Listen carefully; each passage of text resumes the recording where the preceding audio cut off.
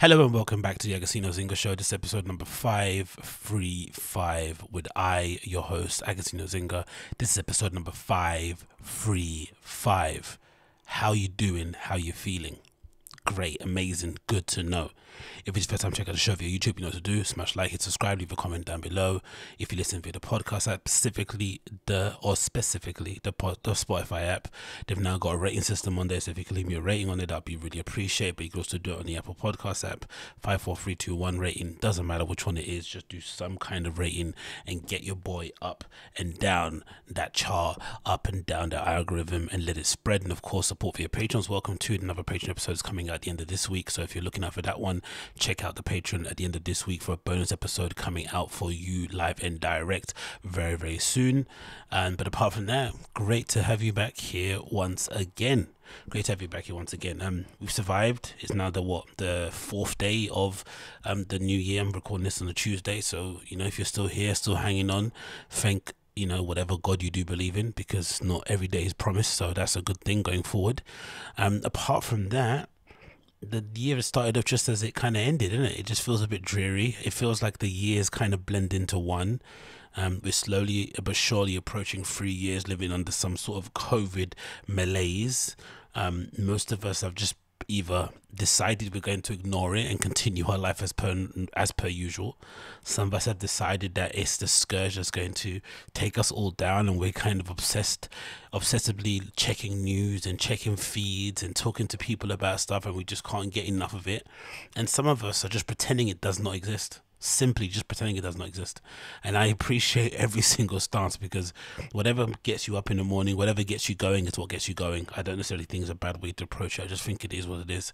But it's just a sad situation to be in overall, because you would have expected, considering where we are now, considering the data points we have, the information we have, the experience that we have, that would be a little bit more optimistic about the future. But it doesn't feel that way. Even if this Omicron variant doesn't seem to be as deadly, it still seems people are worried in general. I don't think anyone wants to get sick on purpose.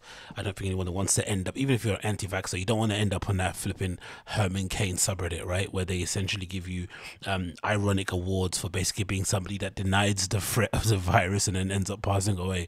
No one wants that. So I don't think anyone wants to get sick, so I guess people are just wary and just kind of, skeptical. Oh no, mostly wary and just trying to keep their head on the swivel so they can ensure that they're not in a situation where they do end up in a position where somehow that sort of thing's going to happen in the future, and you don't want that. So I definitely get it. And that kind of leads us on to the future, right? How can you really plan for the future if you have no idea what the world's going to look like in a few months? I say plan it anyway. And I say just leave it up to the universe. Like, I think I've mentioned it to a couple of people. No, I think I saw a post actually on the subreddit somewhere talking about some festival happening in like August or September and talking about hotels. I was like, look, or no, I think someone said on there, like, hey man, like, don't worry about all that stuff. And if you are going to book it, make sure you book it with some level of insurance or some level of like refund guarantee. Like, I know some places offer like half of a refund if, maybe the event didn't go off or didn't happen or whatever it may be, or the country's locked down, or 60% or some sort of percentage, depending on how soon you cancel it.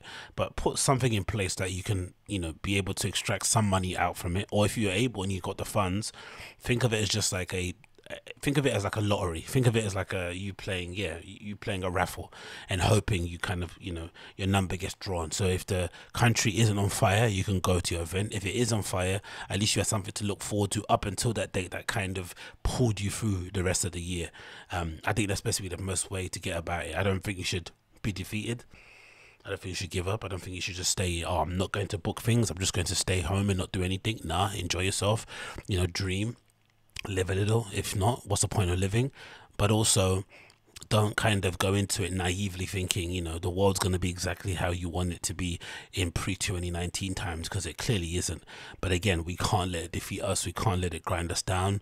We kind of just have to learn to kind of operate within it as is. And that's kind of always been my kind of guiding principle in life, right? To kind of just exist in the world and to operate within it as it is and not as I want it to be. Because that's, in my opinion, that's a form of delusion. Like wanting the world to be exactly how you want it to be. Do you know what I mean? Just operate within it how it is. There's monsters, there's viruses, there's corrupt people, there's evil people, there's, people with bad intentions, two-faced people, whatever it may be. They all exist in the world. Sometimes there's bad luck. But I'm going to do what I can do in my own with the things I have in my own control, and then hope for the best when it comes to things that are outside of my control, or pray, or whatever it may be. That's the most we can do nowadays going forward, and I hope you all can kind of draw some strength from those kind of positions, or those kind of ideas, or that kind of philosophy, or that kind of way of thinking. If not, then I don't necessarily see how you're going to get through the rest of the year, because I have a feeling it's going to get really rocky, really bumpy sometime soon. But again, if you're able to kind of hold on to something, then hopefully that should guide you through. Fingers crossed. But yeah, we got a jump pack show for you today. More I have for you today. Loads of things to talk about, loads of things to get through. So as per usual, grab yourself a drink, whatever you need, get yourself settled down, and let's just dive on deep. First things first, to get out of the way, and something I kind of wanted to highlight beforehand. I didn't really want to highlight on the show because I kind of wanted to stay away from talking about football stuff, because it drives me mental having to support United, going through whatever we're going through now at the moment, and seeing what our rivals are doing in the league, and then seeing what the clubs are doing outside the top six. It's quite scary to see where we might be in a few years if we don't get our act right, especially considering the amount of player power we seem to have at this club now. It's just getting ridiculous, right? So as most of you guys know, we lost 1-0 to Wolves at home the other day. A fairly standard performance from United this season, despite our change in manager. Things don't really seem to change. The players still stink up the place. The fans still have delusions of grandeur about certain players. Our people at the club can't seem to see what the issue is, and we just keep going around and around in circles until I don't know when it's going to end. Maybe we're going to have to drop out of the top four for consecutive seasons. Maybe that might be a lesson we might learn.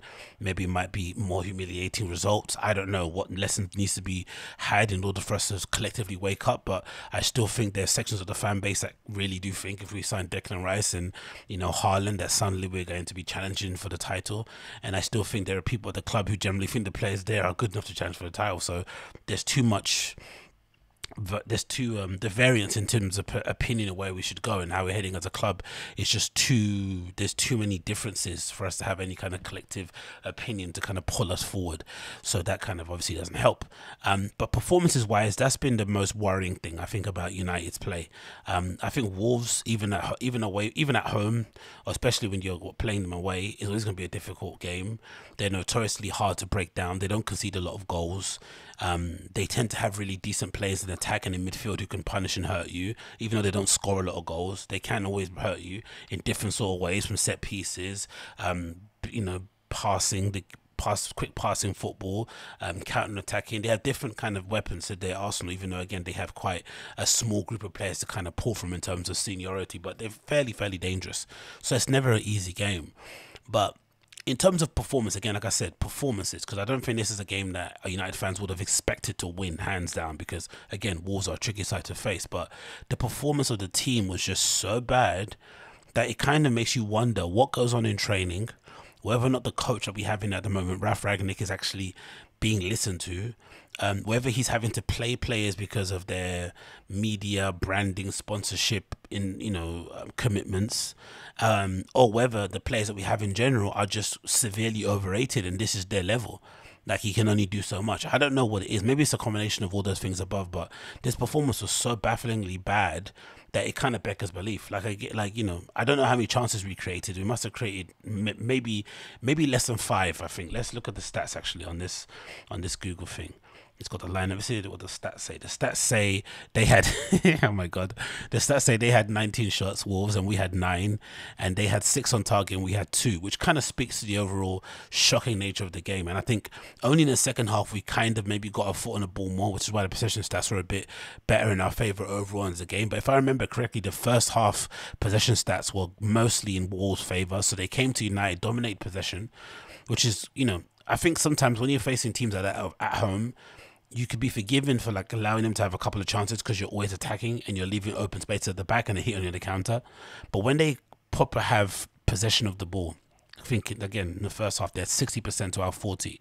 It kind of leads you to understand that they are dominating every aspect of the game, and maybe the way we set up to kind of played into their hands, We had the classic Ralph Ragnick 4-2-2-2 formation, and obviously Wolves played with a 3-4-3 formation, which kind of essentially overloaded the midfield and also allowed them to have the space on the width to kind of overlap with their fullbacks, and the likes of Semedo and Marcao were just running riot down the right and the left. Even Says had a bit of joy down there too, so they were really getting a lot of joy down our widths. And again, maybe we played into their hands because of our formation, but I still think with the amount of training these guys have done so far, it's not been a lot. Again, I think, you know, COVID has definitely hurt things and postponements, but I don't think that's a good excuse because every team has had to deal with something. No one's had a perfect couple of weeks to be drilling down things and put things into place. Everyone's kind of struggled, but I still think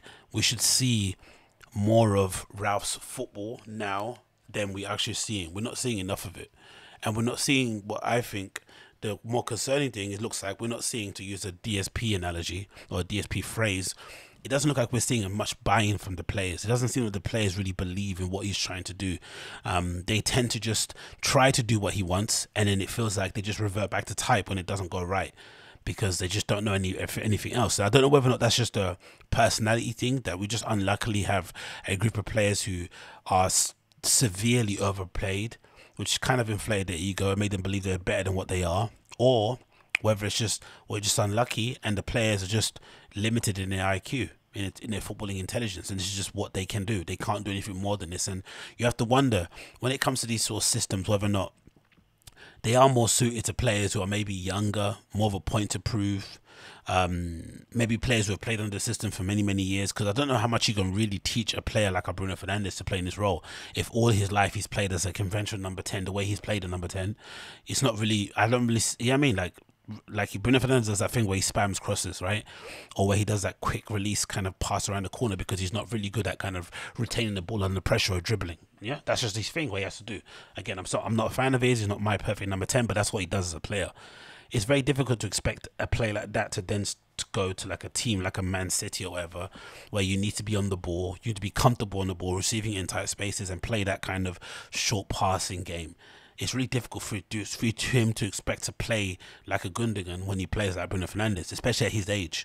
So maybe that's why most of these kind of coaches like Ragnick, like the clubs and stuff, when they come into these clubs, it's really important. It's less important about who they sign and more important about who they let go, because once they get let go of the players who are unwilling to learn or incapable of learning, it then opens up space for the kids to come in, or for players who have a point to prove to learn those things in order to play. That's what basically happens, isn't it? And I think because we have just too many players in some positions and not enough in others, and just too many in general just hanging around, right, who are clearly either disillusioned or want to leave. I think of the Pogbas, the Martials, the Lingards, the Van der Beeks, the Matters, the Hendersons, the Baillies, right? There's a few players there who clearly don't know what they want to do at the club and clearly aren't necessarily infused by what's going on.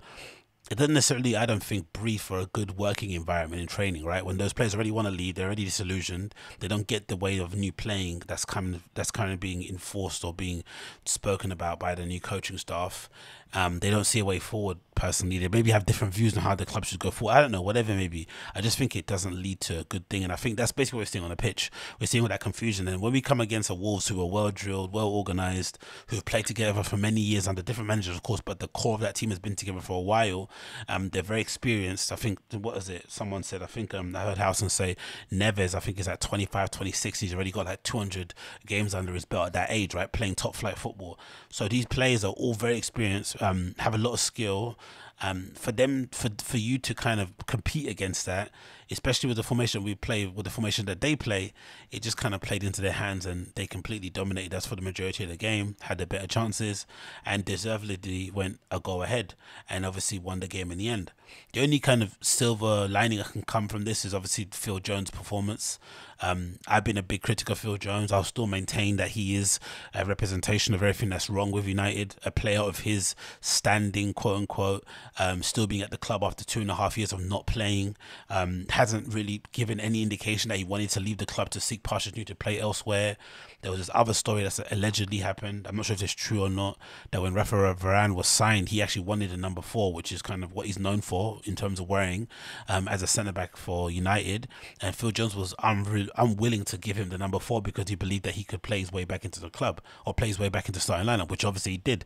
Obviously mostly due to injuries and whatnot in COVID, but I just think somebody with that kind, a player that's so ordinary, I think, of that level, having that ego, again, speaks for the general unprofessional nature of the club and just the unserious nature of the club, right? We're not really trying to become the best club in the world. We just are a media company or a media corporation that happens to play football. That's essentially what we're just living off the success of our glory years from beforehand with Alex Ferguson in charge, and we're just kind of riding that until we can ride it no more. But there's no real intention, I feel like, or desire from the people above, from the players, from the whatever, to get us back to where we need to be on that perch, right, back up to the top. It doesn't exist because we don't move like that kind of club, because Phil Jones wouldn't still be at the club if that was the case. He'd play a youngster there, but he did. He played, and considering that he's been out for 2.5 years, he showed the kind of heart and courage and, you know, game readiness that you'd need for a player playing at Man United. I think he played with a point to prove, and he clearly did do that. Maybe you could say he had one mishap which kind of led to the goal, but again, I wouldn't be too fair to blame him on that. Again, even though I'm not a fan of his, I think he did really well. He was head and shoulders above everybody. I think there's a picture going around on social media of him kind of jumping up and down before the game, getting psyched up, and everyone else is looking glum, and it kind of speaks, you know, it speaks volumes for the overall nature of the club. But there needs to also be asked some questions about what Ralf Rangnick is doing with this midfield, with this formation, with the players available. It doesn't seem like certain players are judged the same way of others. Some players get away with absolute murder. It took a while for Rashford to get dropped. It took a while for Bruno to get dropped, even though they were playing poorly. We still haven't seen Van der Beek start a game. I think, if I'm not mistaken, Phil Jones started a game in the league before Van der Beek has, despite Ralf Rangnick coming in saying he'd get a chance to play, despite him saying he doesn't want him to leave. I just don't get the Van der Beek thing. The Van der Beek thing, I rate him. I don't think there's any midfielder in that team who could definitely say they're better than him overall. I don't think they exist, personally. If you don't rate Van der Beek, it's fine as a Man United fan, but I don't think you can honestly say that McTominay, Matic or Fred are that much better than him. So if that's the case and they keep playing, why can't he play also?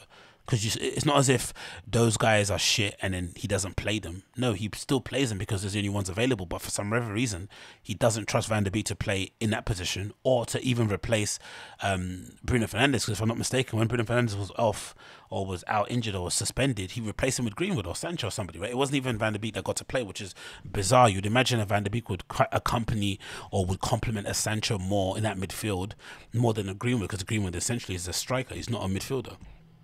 I think this idea that Greenwood is Foden, is a Man United version of Foden, has been kind of put to bed now, because we clearly see he can't play that position. He's better up front as a centre forward. But again, because of seniority and because of the brand and because of the money spent and because of the names, in terms of Cavani and Ronaldo, Greenwood is probably never going to play up front for United again, unless one or two of those guys gets injured. And that's what happened when Cavani was out. When Cavani was out, Greenwood played alongside Ronaldo. As soon as Cavani comes back in again, he's not going to play up front again. So that's obviously a big problem. But questions need to be asked about Ralf Rangnick in terms of his ability to identify who the actual good football players are in the club. I still don't get the whole Martial thing. I think even if he wants to leave, I think you still play him, because he's clearly, in this system or in the players we have available, how you want to play football, he's clearly going to be a better complement to either Ronaldo or Cavani playing up front than either of them are going to be to each other, because he's mobile, because he can play quick interchanging passes, he can come in off the left, he's not going to occupy the same space that Ronaldo or Cavani would occupy if they're through the middle. It just would work better.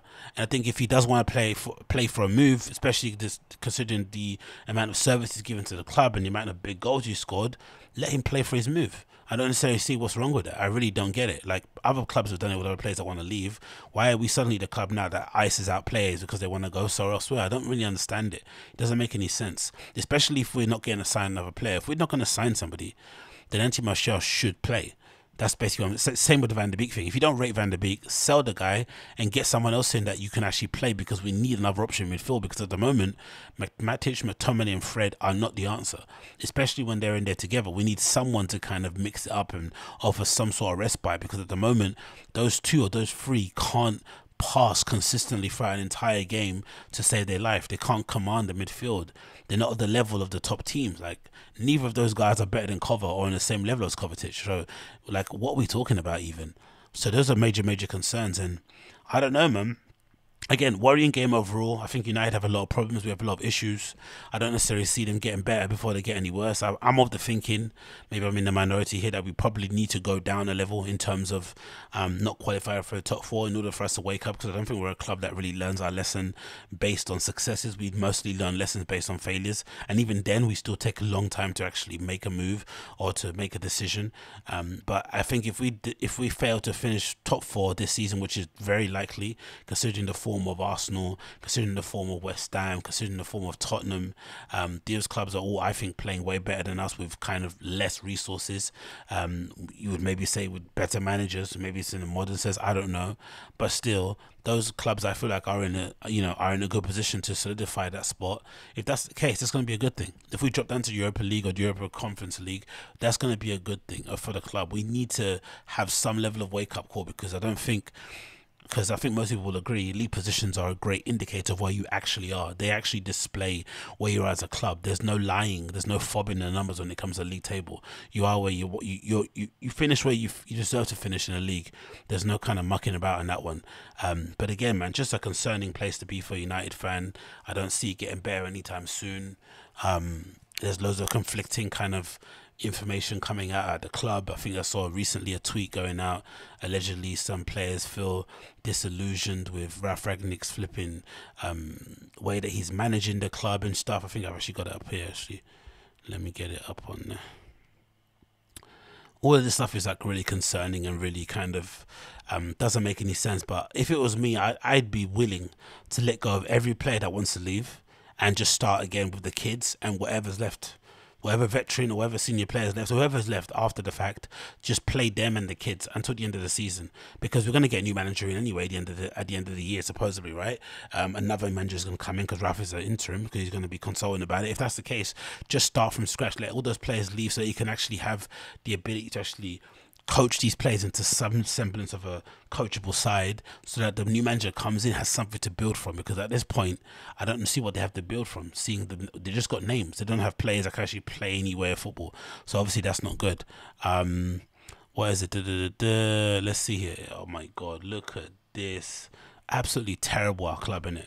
So supposedly this is the news coming out from United, right? So the first bit of news, of course, is there's a good chance that Juan Mata will stay United until the summer, which is obvious, because United don't let go of players for some reason, even if there's surplus to requirements. Whenever a player wants to go, it's like we remember they're alive. Oh no, we want to keep it. Actually, we want to keep it because of numbers.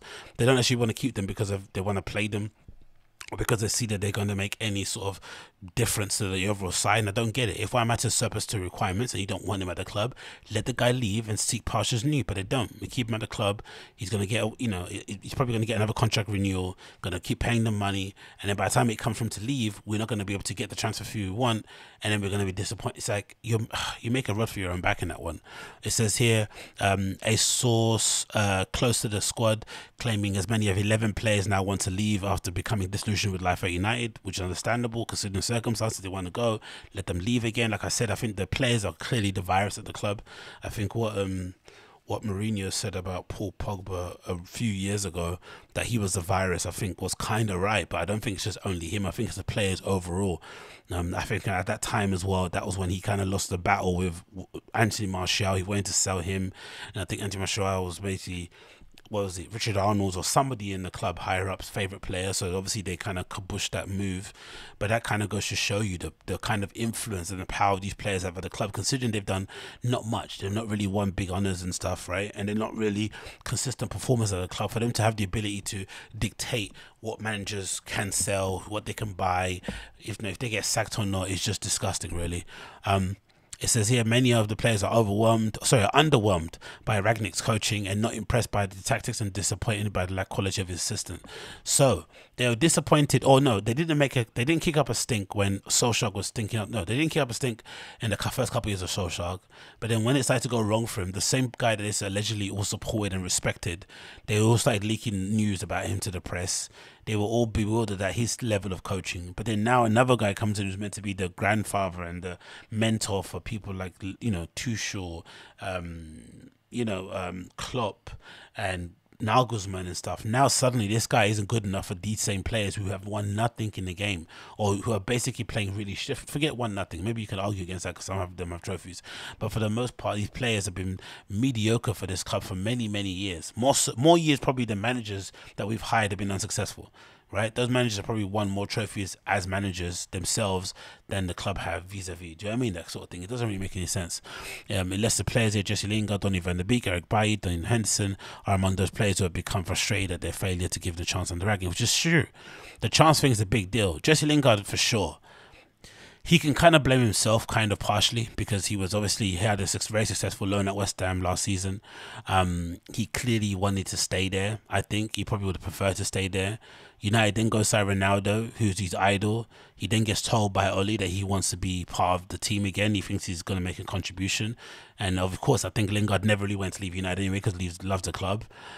He then stays because he wants to play with his idol and because he's given assurances by Oli that he has to play. He's going to play. He doesn't play at all. And I think most of it has to do with the spanking that we got from flipping, Man City probably played into it. Also Liverpool and stuff, maybe that played into it. I don't know, in terms of all the decision making. But he doesn't play it, and now he's basically on the bench rotting away during his peak years. Donny van der Beek, the same sort of thing. He probably should have seen the writing was on the wall a long time ago and left under Ollie's tenure. But again, he was sold a dream by the club that he'd get a chance to impress, he'd get a chance to regain his spot in the team. It didn't happen under Ollie, but then he was given assurances under Ralph it would happen, and it still hasn't happened. Phil Jones started ahead of him. And Eric Bailly is the same thing. He can't really have any complaints because he signed the contract knowing full well that Harry Maguire is one of our centre-backs, and maybe there was rumours that we're going to sign another one. So if that was the case, we were never going to sign an understudy. We were going to sign a starter. So the fact that he would re-sign a new contract at the club knowing that he's not going to play week in, week out because Harry Maguire is always going to play because he's the England captain, so because he's a club captain, was dumb. Dean Henderson, the same thing, was sold a dream. Like, all these players have kind of valid criticism as to why they would want to leave now and why maybe they didn't leave beforehand, because the guarantees they got from the club were a bit manipulative in their nature, right? It says here another one: Clicks are understood to have formed within the United squad, with interim boss Ralph Rangnick facing many of the same problems that forced the sacking of Ole Gunnar Solskjaer. An increased number of players marginalised under Solskjaer are suffering the same treatment under Rangnick, which also led divisions within the United dressing room, of course. And that's what I've always said, like, Ollie, this whole thing about his rebuild, cultural reset, is bullshit, because he's left a pretty toxic dressing room for the next manager to come and pick up. And the same dressing room that he was kind of lording over and saying he's got great players were the same ones that essentially got him the sack anyway, because they're down tools. And then now the same people who are suddenly turning around and trying to tell us that Ralph Rangnick's a problem. He might be the issue. He might be a bit of a dinosaur. He might have been past his best. He might be more of a better person to run the club upstairs than to be running the club from the dugout. Cool. Let's say that's true. But so far, no manager has been able to get the best out of these players over the years. And we're starting to think now, most of these fans should accept the fact that this is definitely an issue with the players. These players are definitely the virus. They're definitely the players who have kind of held the club back all these years. And we need to get them out sooner rather than later. Continuity said, the source said it's not good. The atmosphere is really bad, and it looks like there are going to be a big problems ahead for United. Of course, Ronaldo, there's frustration in some players about the influence Cristiano Ronaldo holds over international teammates and other Portuguese-speaking players. Harry Maguire is confining Mason Greenwood, I believe, to have found undroppable presence of Cristiano Ronaldo have challenged to their respected roles. What? Harry Maguire clearly has an issue. The fact that Ronaldo is more of a senior player and obviously should have the armband more so than him. And Harry Maguire should never have had the armband at United, because I think it's definitely been a burden for him. I don't think he's performed well overall as a captain. I don't think his status and his stature as a player deserves that armband in the first place, especially considering the amount of relegations he had to suffer at the clubs he's been at, and considering the fact that he's grossly overvalued in terms of his transfer fee, which has definitely affected his perception as a player. Because I think if we would have signed him for 50 million, 30 million, it would have been a different story. But the fact that he was signed as 80 million off the back of a Virgil van Dijk signing that went to Liverpool, you can't help but compare the both of them, and clearly one player is better than the other, right? Even though Virgil van Dijk isn't fucking, Cannavaro or anything, there's a real big difference in class and skill and ability and, presence and leadership. It's just miles and miles apart. I just don't get any of it. I really don't. And some people expected the Ronaldo thing to be to be this situation where essentially you're bringing back a legend of his ilk. He's going to ruffle some feathers, and I just don't get it. From Ronaldo's side, I don't get it. I think for Ronaldo, you're coming back to his club, you're coming back to a mess. He probably would have been better off going to Man City. He would have been a plug and play. He would have been sitting in the box or standing in the box and just tapping goals in for fun, right? It would have been an easy job for him to kind of just tap the goals in and continue going. It would have hurt as a United fan to see him in the Manchester City blue, but as a player, he wouldn't have had to work as hard as he's doing now at the moment, running, chasing, keeping balls in play, and then having Aaron Wan-Bissaka just kick them out because he mistakenly kicked the ball with his left foot first before hitting with his right. Like, it just wouldn't. It's just so much trouble for somebody of his kind of standing. It doesn't really make any sense. But again, maybe the money was just too good to turn down, and I think basically that's most of the update. But yeah, United's in shambles. We're not going to get any better anytime soon. It's going to get worse before it gets better. It's probably going to get brutally bad before it gets better, and you just got to strap yourselves in. Me personally, I've decided I'm not watching any more games. I'm done. I think this club has kind of used up any more of my free time that I don't need to use, committing myself to 2 hours for the match, another 3 hours for the post-match analysis on Twitter Spaces, YouTube channels, Twitch and shit. I'm just watching so much content regarding my team after the back of a loss, so I'm not going to do it. I'm really not. I'm done until the end of the season, or done until we get a new manager or whatever. I'm just done. I'm just done for the season. I'm over it. I'm waiting till a new season. Hopefully we get rid of all these players that don't want to leave in January, somewhere around this time, so we can kind of clean shop and maybe brighten up the atmosphere somewhat in the dressing room, because we need some level of change, because this is getting too much now, man. This is honestly getting too much. But maybe I'm in the wrong there. I don't really know. What can we do here? Again, moving on from that one, because all that football talk is annoying and depressing. This is news courtesy of BBC. It says these two guys, I'm sure most of you have seen on social media before, have unfortunately passed away due to COVID. It says the France's Bogdanoff TV twins die of COVID 6 days apart, which is weird, isn't it? I guess it happens a lot with twins. It happens a lot with older couples who have been married for a long time.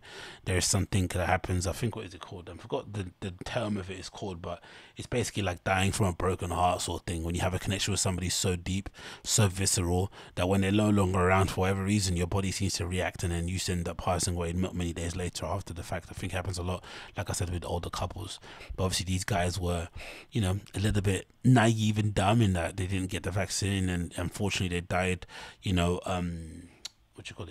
they died an avoidable death because they didn't want to get the vaccine, which is obviously disappointing. It says here, Grika and Igor Bogdanov became France's most famous twins, hosting a TV science and science fiction show in the 1980s on a spaceship set. They died of coronavirus within days of each other in hospital. Grika on 20th of December, his brother on Monday. Aged 72, the brothers have not been vaccinated against COVID-19. The friends said that they were convinced a healthy lifestyle would protect them, and they would admit to hospital in mid-December. Although their families did not specify the cause of death, their lawyer, Edouard de Lamaze, confirmed that they both contracted the virus. And this is something I've been wondering a lot about when it comes to these alternative medicine people. I guess it's one thing if you're going to do alternative meds to kind of protect yourself from COVID. If you're young, I think it makes more sense. Even if you're fit, I think it makes sense if you're young. Even if you're not, you're not physically fit. But if you're young, it makes more sense. Younger than what they were. 72 is probably too old. It makes a lot more sense to kind of maybe look at different options, especially if you're athletic, especially if you're doing sports. I understand the hesitancy, right? Especially if you're seeing people get the vaccine and somehow their respiratory system suffers or whatever. I don't know, whatever. But if you're 72, surely you got to do yourself a favor by increasing your chance to stay alive by just getting the vaccine. It's not going to be foolproof.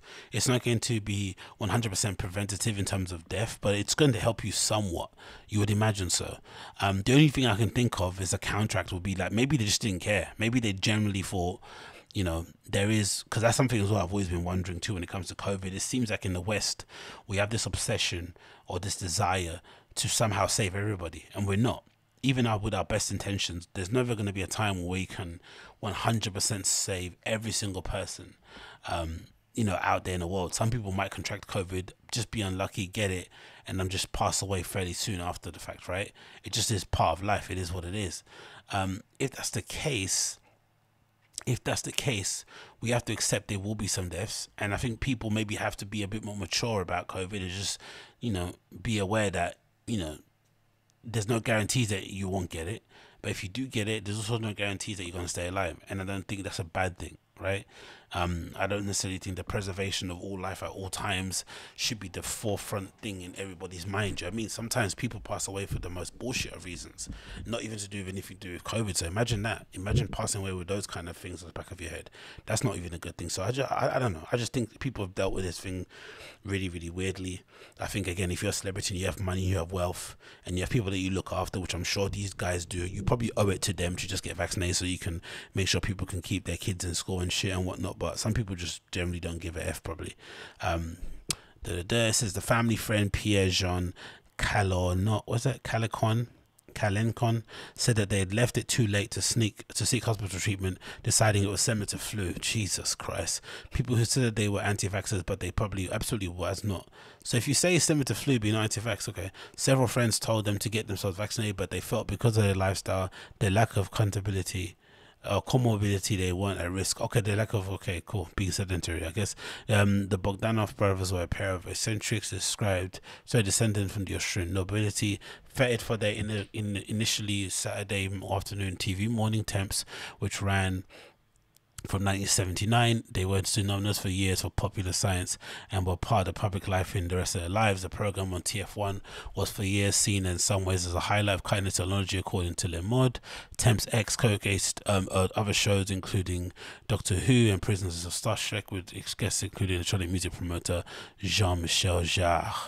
They look so handsome before they absolutely butchered their faces, isn't it? But to be fair to them too, this isn't their fault. This is like a what? This is like a pre-social media plastic surgery, right? They got their surgeries done like back when, you know, it wasn't that great. The standards weren't that good. You know, the surgeons weren't as good as they are nowadays, because this is a proper throwback look in it. It's like a Donatella Versace sort of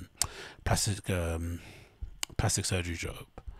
Continues, says, however, when the TV channel went private in 1987, they were dropped. During the 1990s, their facial features changed dramatically, leaving them with the odd-looking chins, lips, and cheekbones. We are proud of having faces like extreme extraterrestrials, they once said. Cricket Burdoff once was adamant that they had never had what we call a cosmetic surgery, insisting that he and his brother were experimenting, bent by nature, and tried very advanced technology. So they didn't. So people have been, this kind of lack of the mission when you get work done is something that's always puzzled me. I guess it's no one's business anyway, what you do with your face and body. But this whole complete denial that you didn't get anything done and that is some other thing is just like, what? Like, oh, it's just no, I've just been doing squats, I've just been doing this, I've just been doing that. Yeah, you sure you have. But yeah, they were anti-vax. They passed away because, you know, they weren't responsible. Now their family mourns their death. Now people on the social media are going to be clowning them. What a crappy way to go out, innit? It doesn't make any sense, but you know, some people are just not really born with all the senses, unfortunately. Not born with all the senses. Next on the list here, oh yeah, we have an article quickly talking about the Blackberries again. I think I mentioned in the previous podcast. Obviously, they're going to turn off Blackberry services, I think today or tomorrow. So after the fact, you won't be able to use most of the features that you know and love with Blackberries, and even sometimes I think phone and messages too. So essentially, turn the entire phone into a complete brick. But I was kind of gushing over how influential, how important having a Blackberry was back in the day when I was younger, and obviously having the ability to have a full QWERTY keyboard, the ability to kind of text your friends on the fly like that, text on iMessenger like that, and it was just a fun time. It really, really was a fun time. But unfortunately, it was short-lived for whatever reason, and now we're left with the space where most phones look like iPhones. None of the phones look like basically a Blackberry look, and I think, if anything, a Blackberry nowadays would be the most important sort of tool, especially one that just did the basics, just to let you browse the internet, check your email, golf, and, you know, or whatever, talk on the phone and send messages. That would be pretty decent, I think. It really, really would. But unfortunately, you know, each of our phones has turned into a kind of mini flipping tablet or whatever it may be.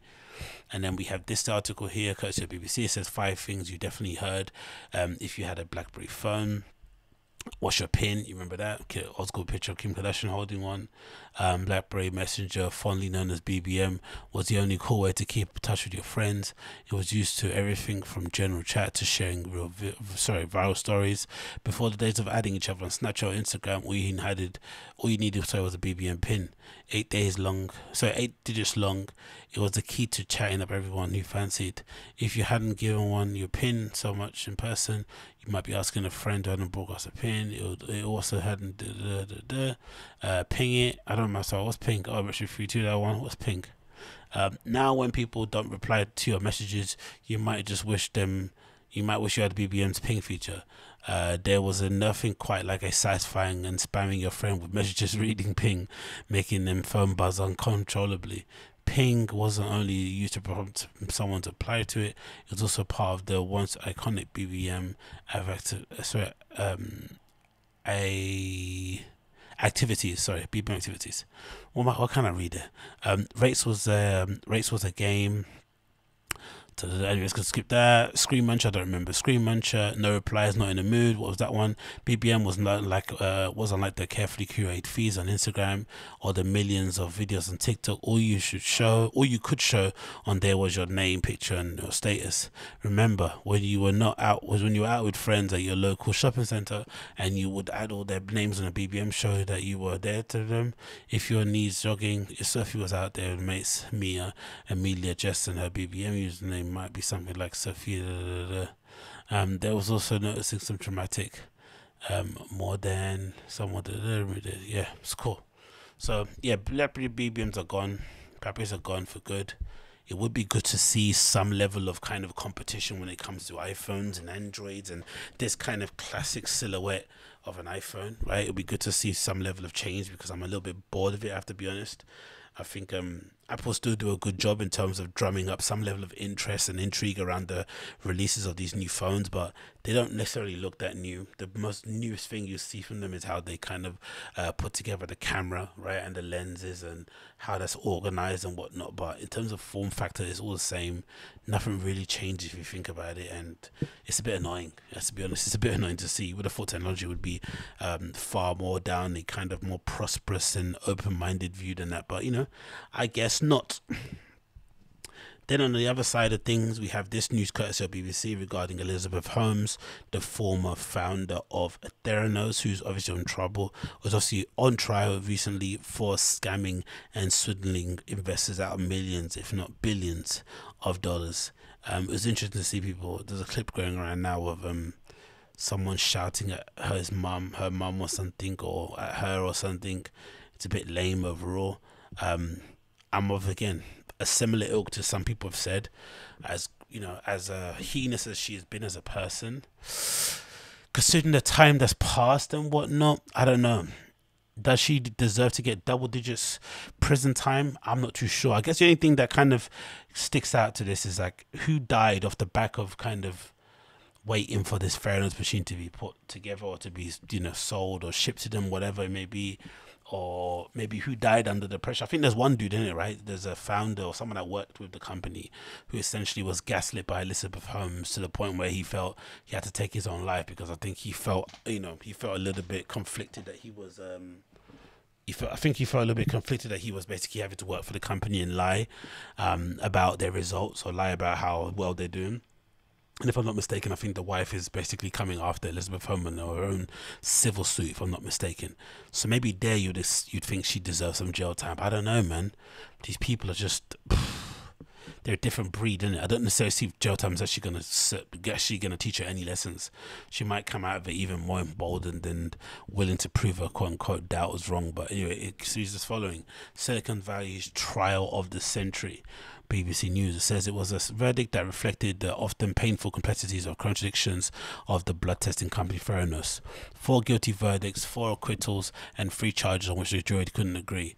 For many who had followed the Theranos saga, the podcast, the documentaries, the books, you might have thought that Elizabeth Holmes' conviction was nailed down. After all, she had cleared her diagnostic machine, could test first hundreds diseases that weren't there, and she was the founder chief executive of Theranos, so surely the would stop with her in the court. And that's, I think, that the big thing that stuck there, because the thing that kind of fucked her over in general, because her defense about her ex-boyfriend or ex-fiance, whoever that was, guy, right, one of the other, I think, investors of it, of the company, how about he was abusive and he bullied her and all this sort of stuff, doesn't really had weight, or doesn't really hold any weight, or isn't really believable, because in every bit of media we saw Elizabeth Holmes in, when she was running Fair Enough, she was a strong, badass kind of woman, right, kind of running this company in a man's world and kicking ass and, you know, shaking babies and whatnot. So to suddenly go from that person to suddenly I was this meek, affluent white woman that just kind of got intimidated by this immigrant dude, that doesn't sell. Do you know what I mean? That really doesn't sell. She's trying to do it, and they obviously did, the jury didn't bite. But underestimate Holmes at your peril. This woman who created a 9 billion, equivalent to 6.6 billion company that she set up when she was 19. A woman who at one point had the world at her feet, who Bill Clinton and Joe Biden both praise. Crazy to actually come in it. The videos of her just talking are the best though, because that fake voice is just epic. I really can't wait until she has a prison or a post-prison interview and she drops the fake voice so we get to hear what she actually sounds like. That'd be hilarious. It's this year. There was another reason to think Holmes might be acquitted. There are fraud cases. These fraud cases are extremely difficult to prosecute. Jurors were asked to consider hundreds of difficult technical documents and sift through evidence from dozens of witnesses. Yo, this text is kicking my ass the same way Ad reads Kid Brendan's, isn't it? I don't know what's going on with me today. Holmes just said that I'm just had a baby though, and some comments believe that she would stare sympathetically. She would what? And commentators believe that she would strike a sympathetic character. Holmes was also personally given evidence, an unusual thing to happen in a fraud case. She described a relationship with a then Fair Enough chief executive officer, Ramesh Sunny Balwani, so I've mentioned before, who she claims exercised coercive control over her. She also said that she might have been sexually abused. Mrs. Balwani denies this accusation. Imagine you, right? You're the former girlfriend or former boyfriend, let's say, of Elizabeth Holmes, because obviously you work together and you build up some sort of relationship or kinship, whatever it may be. She gets in trouble for something that she clearly did on her own, and you're somewhere else living your own life with your own family, your own kids, and she's suddenly throwing you under the bus, and your Twitter, your pings are going off the chain. I wonder what that could feel like. I really do. Holmes was also personally given evidence in the court. Unusual thing to do. Sorry, continues here.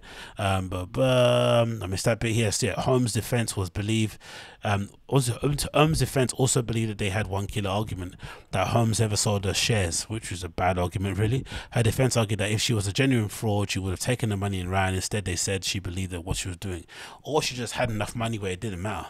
Because again, we have to remember, Elizabeth Holmes woman doesn't come from a poor family. Made a bunch, I think, maybe from speaking towards or whatnot. Maybe she just lived off that. Who knows? But it doesn't necessarily give a good sign that she was not guilty, to be honest. But hey, it says here, you bet things can be true. You can have a vision, great, and a mission, as Holmes would call it. At the same time, Holmes was shown evidence that she herself admitted didn't look good. She said on more than one occasion that there were things she would have done differently in hindsight. One particular example that sticks out, when the logos of Pfizer and the GlaxoSmithKline were used, to support the two pharmaceutical companies that had endorsed Fair Enough. They had done so, no such thing. The prosecution made this major leap in their argument as soon as they could to get a smoking gun.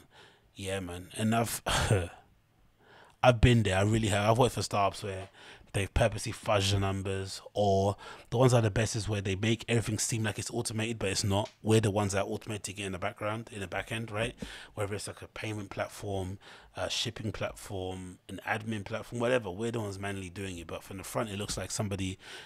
When you're front facing on the website, it looks like somebody's basically, it's an automatic robot door thing. Just happens, on its own. It's like, no, there's someone approving that shit and telling you guys to sit side by side or whatnot. Do you know what I mean? That's mad to think about. But hey, Holmes' defense was also had a major hole in it. Among everything you speak about, Fair Enough says that Holmes ran the company like an obsessive autocrat. She knew everything about it when she grew up. So again, that does away with this comment that she was just some dandelion who had no idea what was going on. It says here, yet part of her defense was built that she didn't know that there was happening in her community, or that major problems in this tech are all often. She said that she wasn't aware of the information put in the company commentators, but tried their orders. Cool. Again, all this effort just required, I don't know. Holmes always wanted to be in control, and some in particular, so she decided to testify to be in the driving seat of her own defense. It didn't work. But yeah, so sentencing soon. We're gonna see what's gonna happen. It probably does spell the end of the girl boss. It probably does spell the end in some way, shape, or form of people believing people on just the strength of what they say. There needs to come back to a point in life where we kind of believe people off the strength of their character and how they act and how other people speak about them and the work they produce. Just, you know what I mean? That should be what we're about nowadays, and less so on just, oh, these are heat, these are heat. No. Let's talk about what this person's like as an actual human being, and maybe we can get some way. Whether this is going to change things, I don't think it has. I think there's a line here that says, but others would wonder whether it would change anything in the Silicon Valley, and there are still major rewards for letting dreams, for letting investors, for telling investors what they think they want to hear rather than what they want to hear, which is true, definitely for sure. But I just think the risk, the reward far outweighs the risk when it comes to startups. Like, if you can prove a proof of concept, or you can ship your product and in a minimal viable form, and then you can get it to raise some level of funding that far outreaches what you're actually currently worth, which could allow you to get more staff and expand your company and maybe get a new office space. I don't see why you wouldn't lie. Like I said, the rewards are just too outlandish for there not to be one. That's the only concern I have with all of it. And it looks like everyone's trying to become the next whatever it may be. And I think even the time that property management company I was working in was basically saying they want to be the disruptive hotel, similar to what Airbnb was. It's like, okay, I guess so. That didn't necessarily, inspire confidence. But again, like I said, I think the rewards are just too great. People are always going to lie, especially if there's reward like this, because I think most people in a position, if they're smart or if she had allies, maybe she does get away with it. But you left a trail of dead bodies in your wake. Most likely, I think, for sure, there's definitely somebody who passed away from complications based on the machine itself. Like, again, I mentioned there's one guy who passed away, unfortunately, because he took his own life off the back of the stress of working out there, and also maybe some other things going on in his life. So she's definitely got blood in her hands in some way, shape, or form. But whether or not this deserves actual proper sit-down jail time and that's going to change anything, I have my doubts. I really do have my doubts. This is a pretty mad one, and this is courtesy of Mixmag. It says, anger has Met police share video of street side drug swabbing in Shoreditch. I don't know what this is meant to do. I guess this is tied into what what's her name, what's his name? So I'm joining into this. I'm not going to do it again. Like, I'm turning to DSP, joining into the microphone. Please forgive me. It kind of reminds me of what his face does, what Boris Johnson was talking about in terms of clamping down on drugs, right?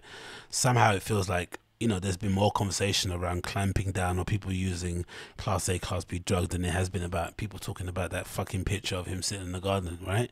But hey, we're moving it. But I don't necessarily see what this video or this article, what this video basically does. What does it do? Does it make people worried that they shouldn't go out to Shoreditch and they avoid the clubs there, which is, again, is going to clearly affect the club's bottom line and basically leave them without staff until later on in the evening, which is insane, because you'd always see people walking around. That's probably the impression in East London, the trendy part of East London, where people legitimately don't mind sitting outside and having a booze up, do you know what I mean? Whereas for us, anyway, continues here. It says here as follows. Social media users have started share their outreach at a video posted by Metropolitan Police depicting them conducting street side searches in London Shoreditch. The video was published on the Met Police's Twitter account, and with the caption, "Task Force officers were out recently doing drug swabs in Shoreditch, a part of where a wider operation to ensure the nighttime economy is a safe place to be." The nighttime economy, it could be argued, or clubs in general, especially in London, aren't safe because people that go in there are fucking crazy and on drugs.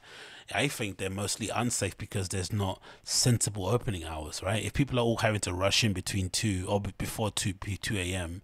and the person you want to see playing is playing at 1:45, and then you've got all these wild lads in front of you not pushing in, or just boys in general they don't want to let in, it's not going to work. It really isn't. So I think that kind of whole cage thing was definitely a bit of a faux pas when it comes to when it comes to all this. It really was. It continues anyway, multiple judges, and like I said, I just don't see the use of this. Like, what's this really gonna do? Like, what are you searching for? Do you want these people not to go out? You know, are you stopping them from going out, taking what they're taking, and arresting them? On the spot fines? But again, what's on the spot fine, and how do you determine, you know, if Ket is worth more of a fine than Coke, or are they all in the same category? I don't know, but it does seem like a bit of a, it does seem like a super British thing to do. Pretty useless, you know. It's all good for the optics and shit, but considering how these police officers look, and considering if that was me in Shoreditch, like, there's no way any of these guys are catching me. If they decide to come up and pull up next to me whilst I'm having a bump of Ket or something, I'm blitzing away, especially off the back of that. You know what I mean? You're gonna feel like fucking Sonic running from these guys for sure. Let's quickly play the video of it.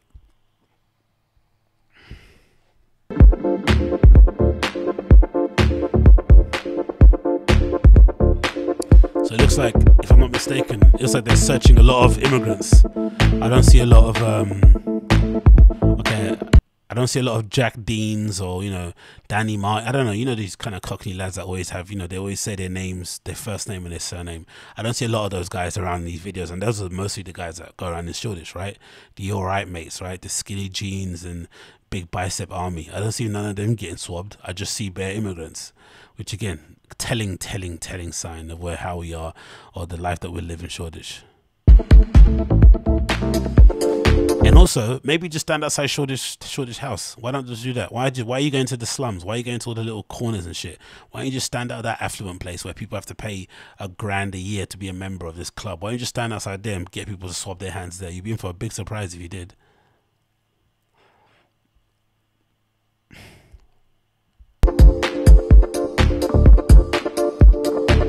Again, considering everything, like,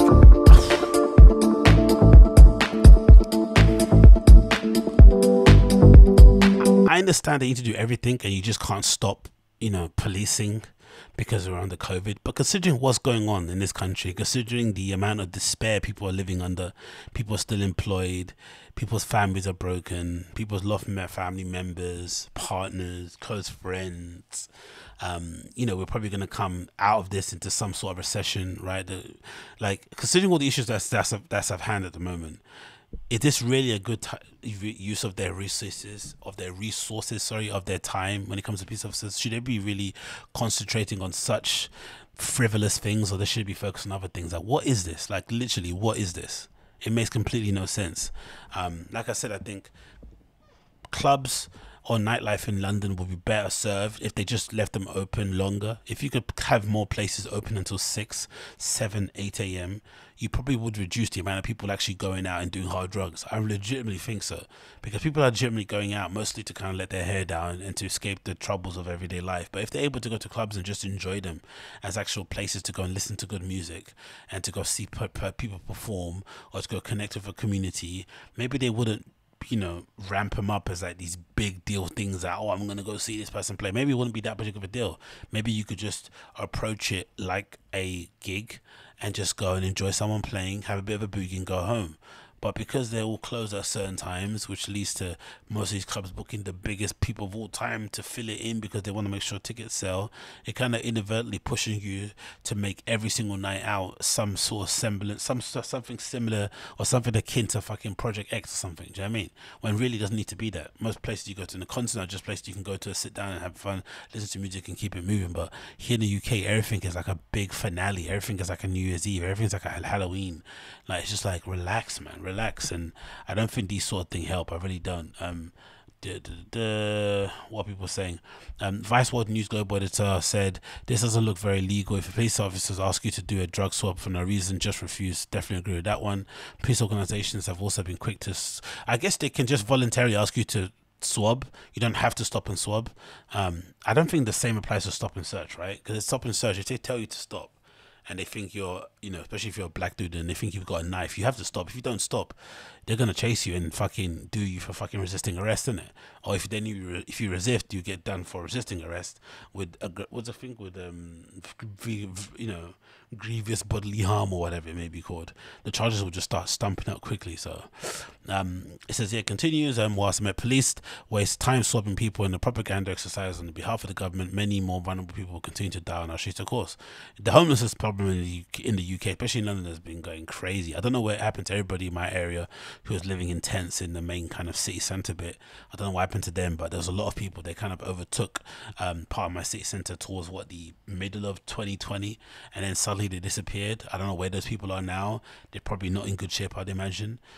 Again, like I said, there are people still probably living in temporary housing at the time. I don't know if council houses are at an all-time low. It's just a bleak time to be alive, and this is what they want to spend their time doing. These guys are madness. Another person called Katya Kowalski, who's a head strategy of UK organisation Voltface or Mixmag. I'm appalled at the recent drug swapping video released at Met Police this weekend. The initiative does nothing to keep the nighttime economy safe, as the Met claims on Twitter. Instead, it creates fear, hostility between the public, drug users and police enforcers. Of course. And again, like everyone keeps saying, why don't they do these drug swabs at the House of Commons? At number 10. I'm sure they'd be in for bigger surprises than they do at Shoreditch, but rules for D, not for me. And everyone else gets judged, or everyone else gets kind of brought back down to earth, and we don't, and they don't. It's just like, I don't know, man. These people, man, they're fucking awful human beings. We have to just put up with it for the sake of it. Talking about awful human beings in nightlife culture, nightlife industry, we have to kind of spread the blame, or spread the ha-has, or spread the LOLs, or spread the pointing and the ridicule, evenly, right? Let's give it to everybody. And this is one of the topics we have to give it to everybody, because this story is absolutely balmy, and this is courtesy of The Guardian. It says British DJ escapes prosecution after sparking New Zealand's first Omicron scare. If ever there was an indication that DJs, especially during the pandemic, have excessively, or I think grossly overestimated how important they are to society, and they've kind of made it their mission to remind people that even though you and I can't work, they have to work, despite them making 10 times as much as we do on a monthly, sometimes on a giggly basis. Giggly, is that make sense? I don't know. Whatever, you know what I mean, on a gig basis, right? These guys make 10 grand, 5 grand, maybe more, and they're still the ones who are pushing to go and play in all types of places, third world countries that are on fire, and just whatever, just bringing their merry band of fucking people twirling their hands in the air, wearing fedoras, and girls fucking dancing in fucking hula hoops. So I mean, it's just stupid. But yeah, this is quite crazy. Robert Etheridge, aka DJ Dimension, apologizes for my misunderstanding in breaking the session rules and visiting all club venues before testing positive COVID. Honestly, what an absolute wildad. It says here, British DJ who triggered the New Zealand's first Omicron scare after breaking the home isolation rule will not be prosecuted for the time being, authorities say. The Ministry of Health does not plan to refer to the case to the police. The ministry said that in a statement, adding that it needs to balance the deterrence effect from any potential prosecution with enabling an environment that does not discourage future ease from assisting the public health response to COVID-19 and all that stuff means. Robert Etheridge, known as DJ Dimension, arrived in New Zealand on the 16th of December, spent 7 days in one of the country's managed isolation quarantine MIQ facilities, where he returned 3 negative COVID test results. After leaving MIQ, he was required to spend 3 days in home isolation, but did not wait to receive a negative test on day 9, also required, before entering the community. So again, this shows the guy's a wallad, right? Because don't get me wrong, these New Zealand rules and how they're going about things are pretty draconian. They're pretty excessive. But again, that's how they're dealing with stuff. And so far, it's worked for them. It's a bit annoying, but so far it's worked, right? It's worked to some varying degree. But he already done most of it, right? He already stayed in that awful facility that looks a little bit like a gulag, right? But again, it's not. It's pretty comfortable. People seem to be enjoying it. It's not big of an issue. They don't seem to mind. Fair enough. People, if people in Australia and New Zealand don't seem to mind it, then let them enjoy themselves, knock themselves out. He does all the hard thing first. And then when it comes to the final bit, you have to spend 3 days at home again. Imagine the climate in New Zealand. Imagine how lovely it is there.